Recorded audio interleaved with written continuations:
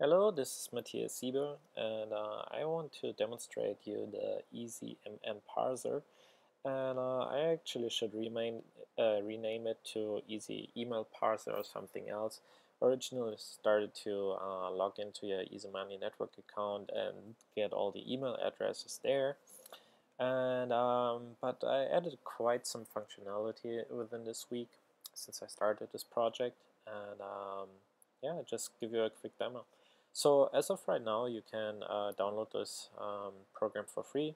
Go to github.com/man-on-med easymn-parser. It's not the most user-friendly thing yet as far as installing goes. There are a few requirements.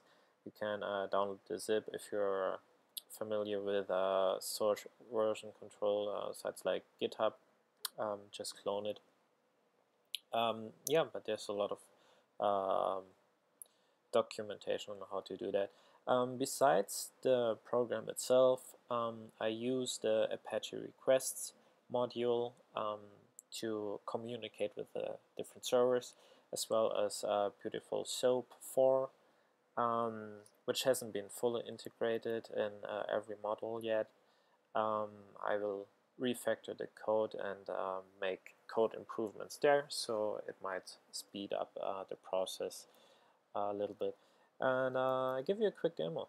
So once you downloaded the program, open the login-info.py and enter your information here, like for whatever it is. If you have an Empower Network account, just enter your Empower Network username and password here, etc.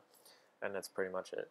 So and then you would run the Python interpreter with the gui.py. The other modules are more for programmers or who would like to modify the code, and so I just go ahead and run this the program from my environment here, and show you a little bit about the program. So the idea behind this was that some people in my downline had problems setting up their autoresponder in time, and let's say they captured a lot of leads in the Easy Money Network system already, but didn't hook up their autoresponder at that time. So they basically have leads that they don't email to.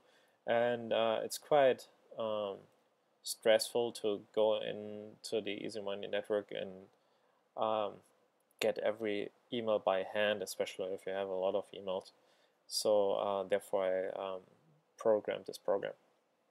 Okay, so and let's go ahead, and I have a small settings menu here, the delimiter. Depending on what you want to do with the data is how you want the data to be saved. Sometimes, let's say if you want to just paste those emails that we will collect in Apple Mail or another program, and it expects a new line for new emails, then you would go with that. If you would like to include it in Aweber or GVO or wherever where there's a comma separated value file format dependent, you would go with a comma or white space, whatever it is. I go with new line here, save settings, and we're gonna start parsing some emails.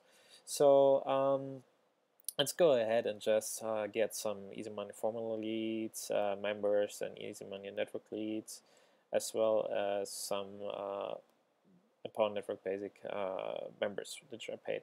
And some of these email addresses will show up in different programs, right? So we have, let's say, an Easy Money Formula lead that became a basic paid member. Those email addresses will only show up once, so I filtered out the duplicates. And then I just click collect emails. It'll log in with your user information into all these different sites and return 408 unique emails already. All right, so that's from those programs. And I will add a black bar or something here, so you don't go ahead and email those leads, right? So another function I want to show you is the replan, and this might take a few minutes. All right. Yeah, it's it took me pretty much all day yesterday to be able to log into replan. They do stuff a little bit different. Also, the data is represented differently. So I had to actually go in there and hack a little bit. And yeah, this will take a few minutes because I'm going to make sure that I get all the emails in my REPL. And since I didn't build my REPL wide, I have like only maybe like 3 people invited. But those 3 people you will see will have like, I think like over 350 emails. You know, they got to work, and so yeah, this will take a little bit. I'm gonna switch here to the Easy Money network here, log in, and so basically what the program does is, in case of the Easy Money network, it logs into the lead manager and get those different funnels here, and get the leads here. You see there are a lot of leads, and you don't want to do that manually, so that was the idea behind it. Same thing with the members.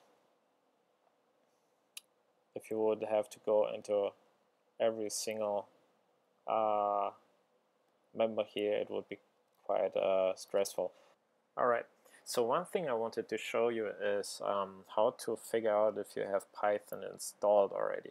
So let's say on a Mac OS X you most likely have a Python installed already, so just type in Python on your terminal. Right, and if you don't know where to, so see here on my Mac OS X I actually have the Python 2.7.2 installed, but I also have installed the Python 3. It should be 3.3.2 or 3.2.5. So you have that installed.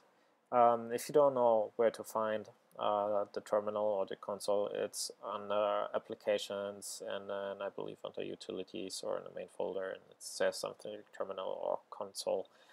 So you're that. And on Windows, hold up a second, I haven't started this in a while. This might going to take a while.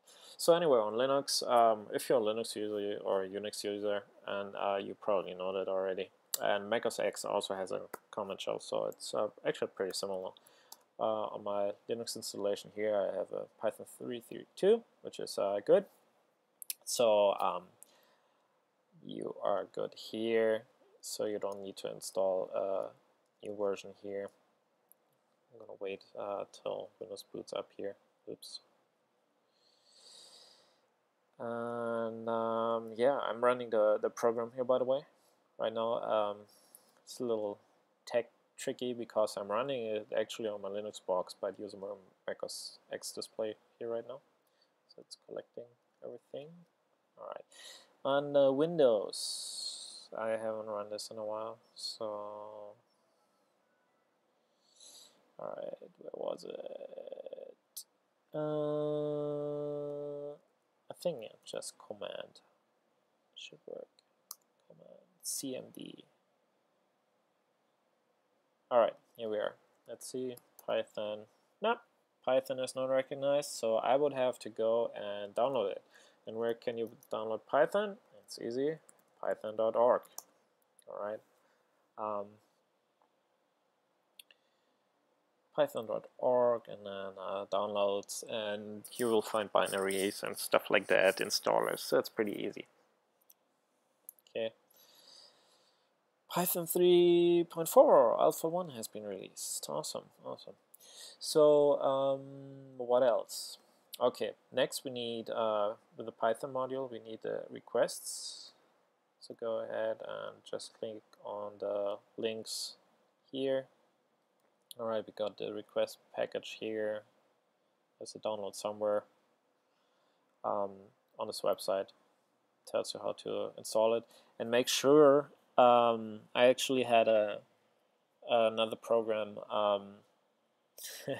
from a company I wanted to apply to, but after I had this, I am not too sure if I want to apply for internship to see a little bit what people nowadays are doing in businesses. But anyway, it downgraded my version to 1.1, and then the whole thing doesn't work, and you get a weird error message. But yeah, so anyway, make sure you go 1.2.3 for requests, and also beautiful soup. I don't use that for the easy money network funnels as of now, because the source there is a kind of messed up, and I think with beautiful soup it's actually a little bit more hassle than the way I did it. Okay, you have a download here, download link here. See how you can download it, and it's pretty easy. Okay, you need a little bit digging in right now, but if you have a huge ripple or something, then and you can't email your ripples as of now, then you might wanna. You have to figure it out yourself. If you think your list is worth money, then you go a little bit of trouble here and download this program. And if you find it useful, go ahead, drop me a thank you note or whatever, or donate. I don't care. All right, so here my 359 unique emails collected on in the easy email parser, and now I can go ahead and I can go ahead and copy and paste all this, or I just save this in a file, save as, and then I save it somewhere, right? Say alright, emails text,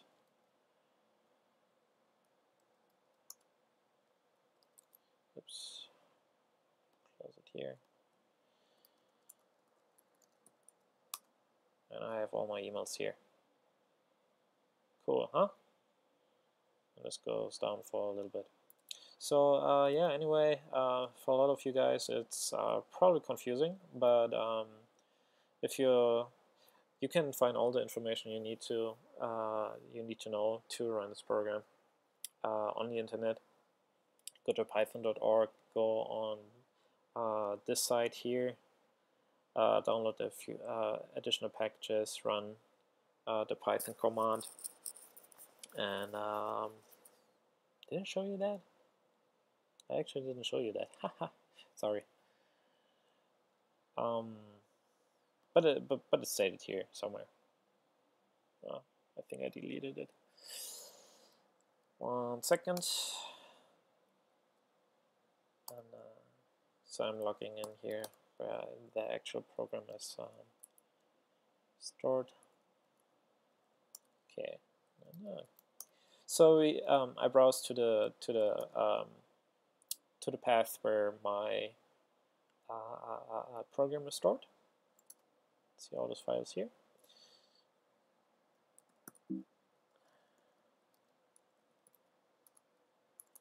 Okay. So and then I just enter Python. If you have Python 2 as your default, then you want to execute Python 3.